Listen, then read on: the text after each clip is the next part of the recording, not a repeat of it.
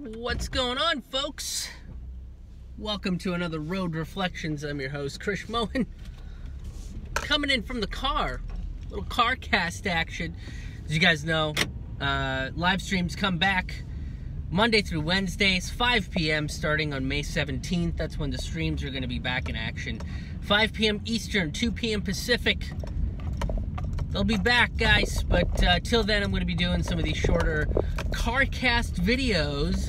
So let's dive into these for today's topic. The first thing I want to mention is so it's May 2nd today, or May 3rd today that I'm recording this, right? And this past weekend was the beginning of May 1st, which is May Day. Which is a celebration of workers all across the world, and there was a lot of demonstrations. But here in the United States, we don't celebrate May Day. We don't celebrate worker solidarity. Instead, what they wanted to do was Loyalty Day. You gotta be loyal to America, you guys. Are you guys loyal to America? Have you heard anything more authoritarian and fascistic than Loyalty Day? You gotta prove your loyalty to America. Have you done your part to make Jeff Bezos a little bit richer? Have you done your part in looking down on a blue-collar worker? That's how you show loyalty to America. Have you overtaken your neighbor's yard, telling him that it's for their own safety, and that eventually you will leave? But first, I need to stockpile a bunch of guns in your house. And I'm also going to fund the neighbors down the street who want to take over your yard, and that's who we're trying to keep you safe from. That's what you do when you're loyal to America. What an insult to fucking workers with this nationalistic, fascistic rhetoric. Loyalty Day over celebrating May Day, over showing how much you want to be on the side of the workers, but instead you want them to be loyal to a government that can't even give you a minimum wage, a living wage. They won't even do it. A country where progressives, and this will kind of lead into the second thing I kind of want to talk to you guys about. Progressives are gaslighting Americans into thinking someone like Joe Biden, who has a record of racist policies, of supporting racists like Strom Thurmond, Richard Nixon, Ronald Reagan, and is one of the people responsible for pushing the Democratic Party further to the right, because he needed to look tough on crime, because he needed to be a big tough man. Joe Biden's a man, just in case anybody forgot. He's a big tough man, so what's he gonna do? He's gonna put some black people in prison, baby. With the 94 crime bill, 3-strike rule, him and Clinton are responsible for pretty much turning the Democrats into a conservative party. A party that doesn't give a shit about why people commit crimes. They don't give a shit about the trauma that somebody might be living under. They don't give a shit why addiction happens. They don't give a shit why violence happens. They just want it off the streets. And guess what? They're going to correlate all those things with black Americans and brown Americans. They're going to go to war. They're going to create this nationalistic rhetoric. That's the loyalty. That's the loyalty that America demands. And you have progressives. There's an NBC article that just came out that said, Joe Biden is exceeding progressives' expectations. And you have people like Jamal Bowman, Ilhan Omar, AOC, that all come out and they say, oh, he's doing such a great job. Look at that COVID relief we got, huh? That one-time payment of $1,400. What is it? What does that mean for you? What does that mean for you? $1,400. It's 1 month of rent. Great. Joe Biden helped you for 1 month out of his 4-year term. The rest of the time, the 3 years and 11 months that he's going to stay in office, is going to be dedicated to helping corporations, is to engage in more wars, is to demonize socialism, is to reject health care for Americans.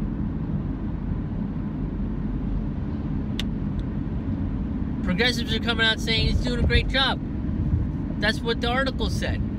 Oh man, look at him. He said that genocides exist. The Armenian genocide was a genocide, he said. He said it. He did the thing where he said the words and then did nothing else about it. He didn't use his position of power for dick all, but he said it. He said the thing. It's like, yeah, no shit, man. Like, you don't get points, or rather, you shouldn't get points for stating the fucking obvious. You shouldn't get points for stating the obvious. If he went up there and was just like, you shouldn't curb stomp dogs. It's mean, it's wrong. And everybody just goes, what a progressive president he is. You shouldn't trip elderly into traffic. Oh my God, this guy is more progressive than FDR. He doesn't want to actively murder elderly people with vehicles. We've never seen a progressive president like him before. We shouldn't set fire to homes with people inside of it. Now ignore what we're doing across countries where we're literally bombing and setting fire to homes.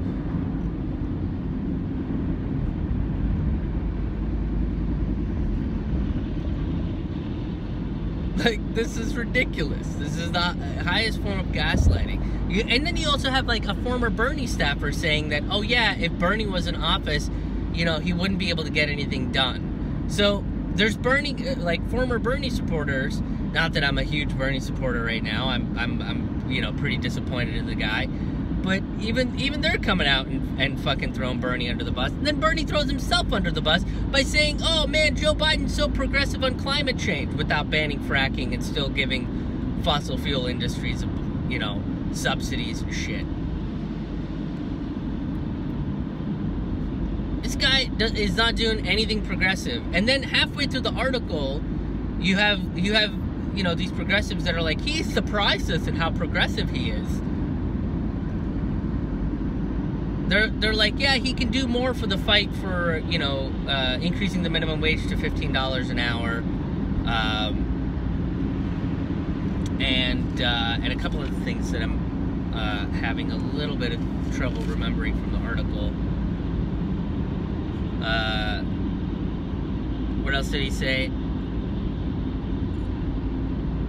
There's a few other things that they were like, oh, he's so progressive, but then they complained that he's not progressive enough. Healthcare is another one of those things where he's like, oh, they're like, oh, but he could be better about this. So then it's just like, wait, is he progressive or is he not progressive? Because what they're touting is, they're touting that he's approved a $15 minimum wage increase, but it's only for federal employees. So it's like this very small percentage of people that actually get a $15 an hour increase in minimum wage. And all this article is doing is trying to propagandize that,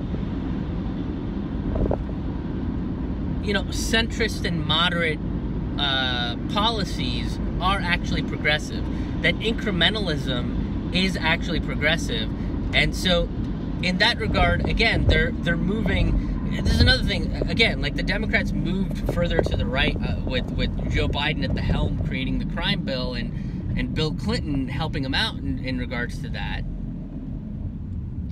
And now what they're doing is that they're moving the progressives over to the right. So now moderate is going to end up being, moderate's going to end up being, you know, more Republican. And what moderate right now is will wind up being progressive. Does this make sense? I kind of just said the word moderate 112 times in a row there. But you see, that's what this article is trying to do. It's trying to push right-wing philosophies as progressive ideologies. And they're using Biden as a way to do that, right? Crime Bill Joe. Crime Bill Joe is being touted as progressive as FDR. Not that FDR was incredible, but in terms of modern politics, he was progressive. Compared to any other president that we've had in the last 30 years, he was progressive. But, you know, he wasn't without his faults, and there are many to name.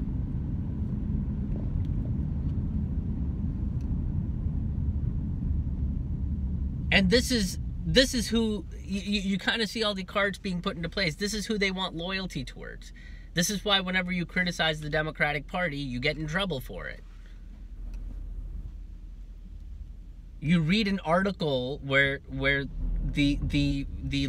liberal media outlet claims that there was a conspiracy and collusion and all that kind of stuff in order to get Joe Biden elected. And then they put a strike on your channel for reading the fucking article because you pointed out what you pointed out their game. That was to my channel specifically. That's what happened to my channel.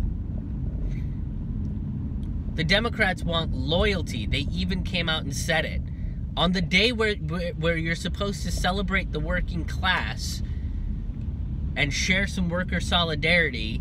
Instead of doing that, they said, hey, workers, you need to be loyal to us.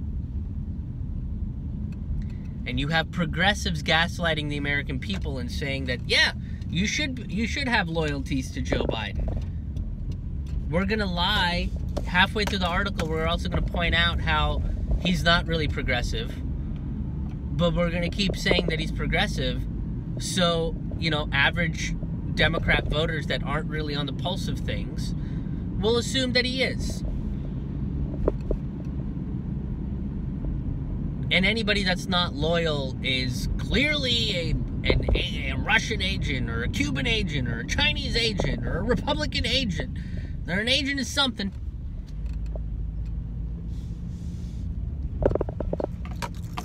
I'm not loyal to fucking Joe Biden or the Democratic Party.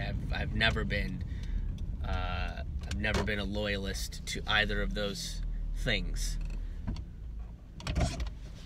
And if you want to pigeonhole me into one of these parties because, you know, I'm brown, so henceforth that means, oh yeah, this guy must vote for that D. You're wrong. And you're taking away my autonomy and my identity. I have no intention on supporting this party that has no intention on supporting any workers. So, yeah, I just wanted to get that out there because, again, people in this country don't have a lot of media literacy, so it becomes a little bit of a problem. Little short video to get you through. But I'll probably be doing a little bit more of these over the course of the next 2 weeks or so keep an eye out for that. And there's a ton of other stuff on this channel. There's a ton of other videos coming out soon. So stay tuned. If you want to support my work, if you want to make a donation, check out my albums, check out past episodes of Road Reflections, Taboo Table Talk, Forkful of Noodles, get tickets for virtual comedy shows. Go to my website, krishmohanhaha.com, KRISHMOHANHAHA.com. And I hope you enjoyed the rest of your Sunday, y'all. See you guys later. Bye.